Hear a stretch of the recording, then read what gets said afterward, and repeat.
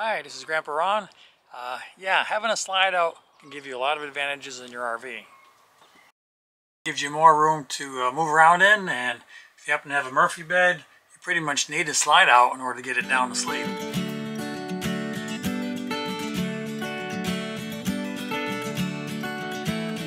I really like having a slide. That's all well and good, but what happens if it doesn't work? Yeah, that happened on our last road trip. We went to Texas and back for a wedding. I'll tell you what happened to us, what we did about it, and some tips on what you can do if your slide stops working.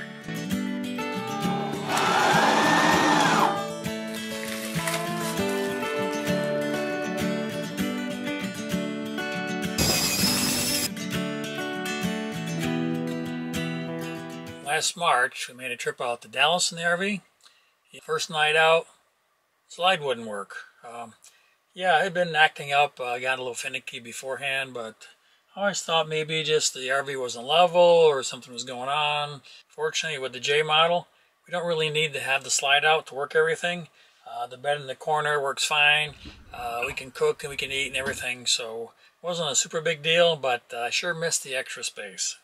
However, on the way back from the wedding, we stopped at a Walmart in Midland, Texas. I thought I'd give it another try, and suddenly gone. The slide went out. So for the night, I really enjoyed the extra room.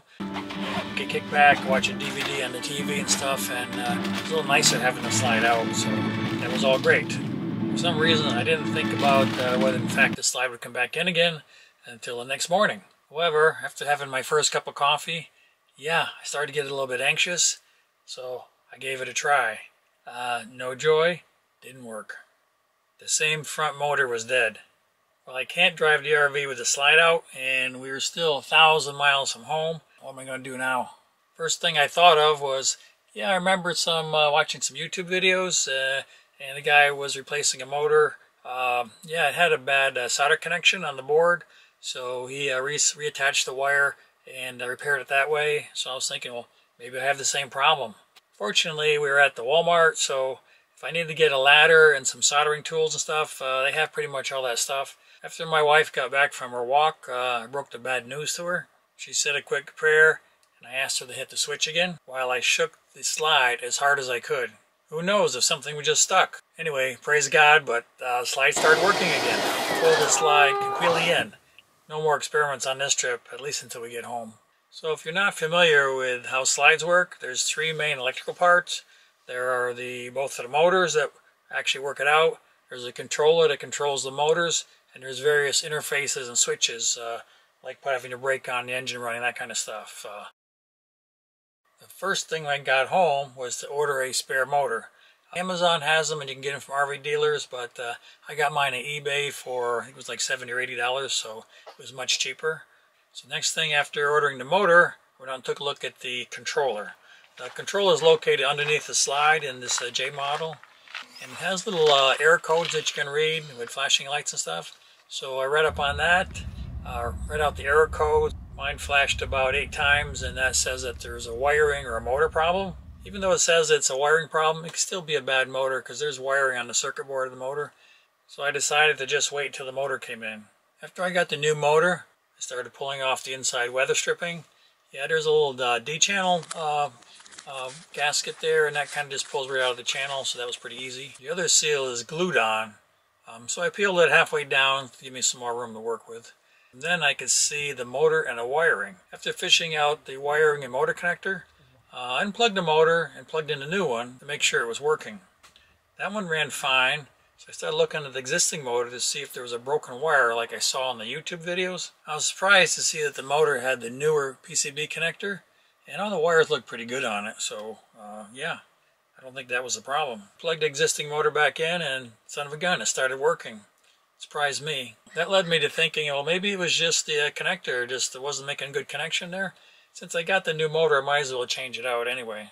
So, unfortunately, I couldn't loosen up the motor from the inside, so I remember seeing some YouTube videos where there was a screw on the outside that you had to loosen up to take the motor out. So I moved the slide out a little bit.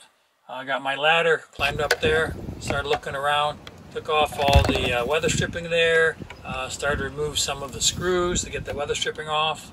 So anyway, I could see the motor in there, but it was Went back to the inside. Let's see if I could get the motor up and out, but it wasn't budging, so finally decided, like, well, forget it. I'll just keep the old motor in there. It seemed to be working fine.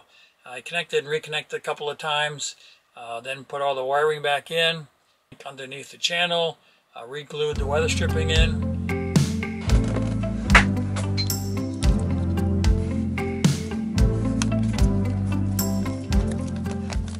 It's been a few months now, and the slide's been working great.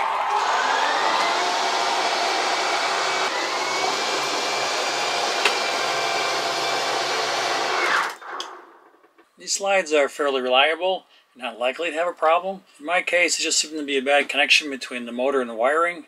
If you do have a trouble with the slide on the road, first thing to check, of course, is make sure that your brake is on and the engine is running. Those bypasses are important. And as long as you got good voltage in your batteries, it should work fine. If it doesn't, then take a look at the controller. The controller has flashing lights to kind of give you an indication of where the problem is. It's a little bit tight under there, so I'd recommend getting a mirror or something that you can see. Controllers seem to be pretty reliable. The motors, you have to replace those. Yeah, if you're very handy, you might be able to do it, but next time I don't think I'd bother with it. It's just too much messing around with it, so I just have to call somebody. But anyway, now I have a spare motor in case there is a problem. For my next video, I'm going to talk about a trip we made to Colorado. Yeah, it wasn't in the RV. So I was going to have a cool drink while you're driving. It's with my new Tesla Model Y, so it's going to be an EV versus an RV comparison. Some of the good points and the bad points. I'll give you a hint, none of them are perfect. So for now, this is Grandpa Ron. Enjoy the ride, and I'll see you on the road.